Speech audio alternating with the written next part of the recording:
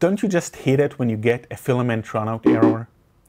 This is Uri Tirosh with IOLama, and today I'm going to talk about filament errors on the Snapmaker 2 and how to fix them. So we have three printers here at IOLama HQ. We have the Ender 5 Pro, we have a modified FlashForge Creator Pro, and we have the Snapmaker 2. We recently moved from Luban to Cura for the Snapmaker. It helps us streamline the work across all three printers. I used the excellent Cura profile from John Eldard. Check out the link in the card above.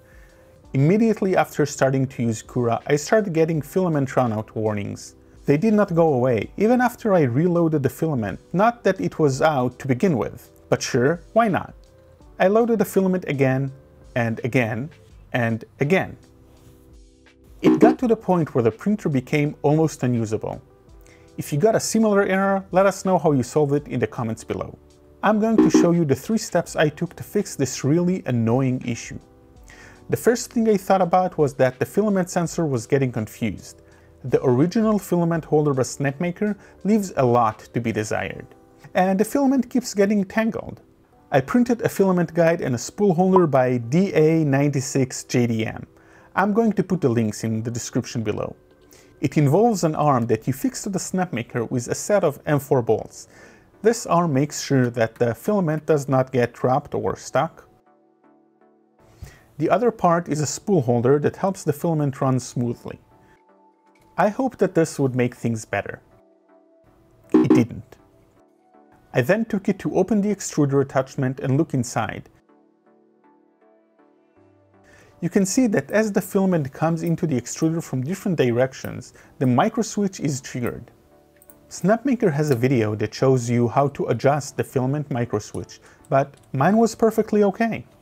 I reverted to the last option, and that is to remove the filament runout sensor altogether. To do this, you need some kind of a Merlin agent.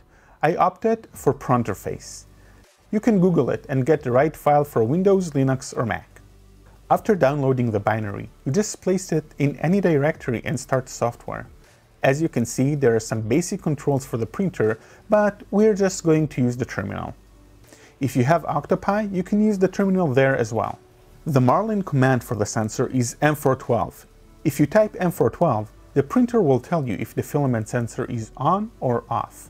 So type M412S0 to disable it. You can always re-enable it with an M412S1 command. The last step was adding this command to my Cura profile to make sure that the sensor is disabled with every run. I hope this guide helped you battle any filament runout errors with your Snapmaker 2.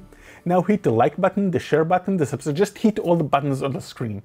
This is IOLama, and I hope to see you again in the next video.